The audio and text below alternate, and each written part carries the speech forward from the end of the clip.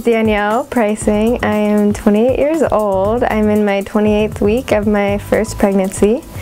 I am an ESL teacher as well as a yoga instructor. I've been teaching both for the past 5 years. Right now, I'm in the process of deciding, do I want to go the more natural route, not having an epidural, letting the baby come when he comes, versus inducing and being almost certain that my husband will be able to make it. My husband is a professional athlete, and his schedule does not necessarily permit him to be there the 10 days before the birth and then the 5 days after my scheduled due date. So we had decided that we were going to induce labor, and then I would have an epidural and go through that process. However,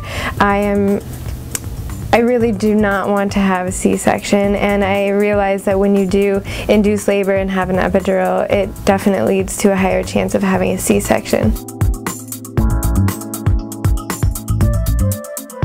Having it vaginally and naturally without the drug, without inducing, it makes the birth a lot easier on the baby, as well as it makes it easier on me. Your body is in a lot less stress, and the baby's in a lot less stress as well. So I feel like, to me, it just makes sense. It's also, you can make yourself more comfortable, you can walk around, and you don't necessarily have to be confined to a hospital bed, which I am not excited to be confined.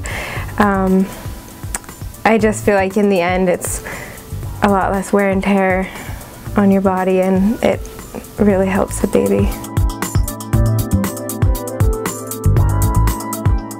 The pregnancy has been really good so far.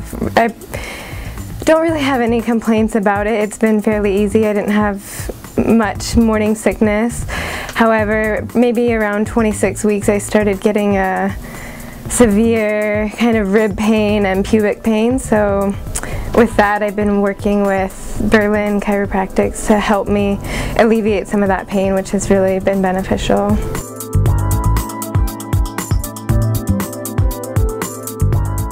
My husband and I are interested in having a doula. We originally had interviewed a doula a couple months ago and decided that we weren't interested.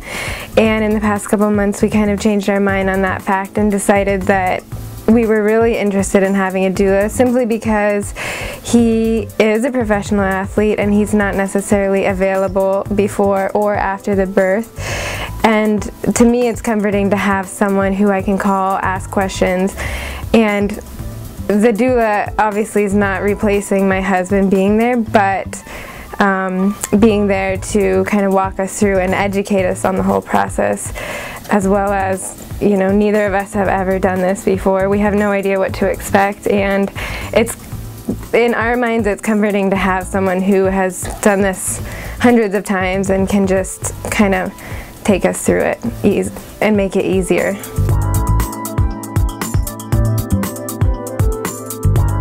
All the discomforts that have started in the past couple weeks that I really not loved about pregnancy. And it just kind of takes a toll on your body. I feel like everything is different, everything has changed, and I don't absolutely love it, but in the end I know it'll be worth it.